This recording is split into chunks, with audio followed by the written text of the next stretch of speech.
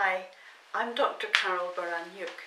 I work in Robert Burns Studies at the University of Glasgow, where a team led by international Burns scholar Professor Gerard Carruthers is completing a project to produce a multi-volume edition of the works of Robert Burns for the Oxford University Press.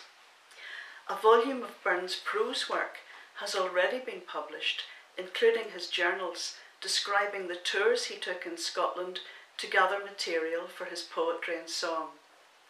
Volumes with the songs he wrote for the Scots publishers James Johnson and George Thompson have also been published already or are forthcoming.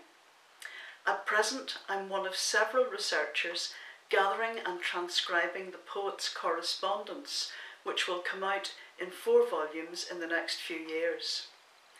It has been really exciting to work from scans of the original manuscripts or first printings of letters, and also to bring together the letters of the people who corresponded with Burns, so that both sides of the correspondence can be presented more fully than has ever been done before.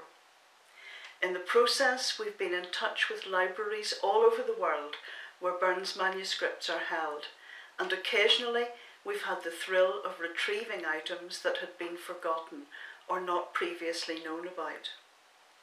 The really fascinating thing about Burns's letters is the variety of them.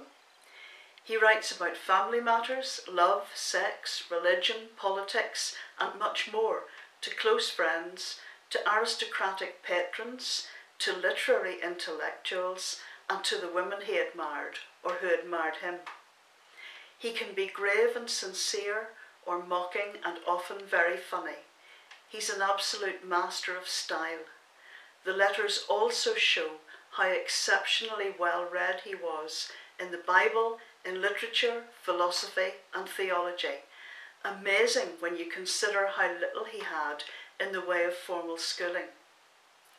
We're also looking into how Burns has been presented by biographers, and it's been so interesting to see what has been done with his life story and his image by different writers in different periods. In some respects, he's still mysterious, even though he's so well known. If you're interested in finding out more about the project, just key Editing Robert Burns for the 21st Century into a search engine. The website has a page where you can download some terrific new recordings of many Burns songs that I'm sure you'll enjoy. Thank you.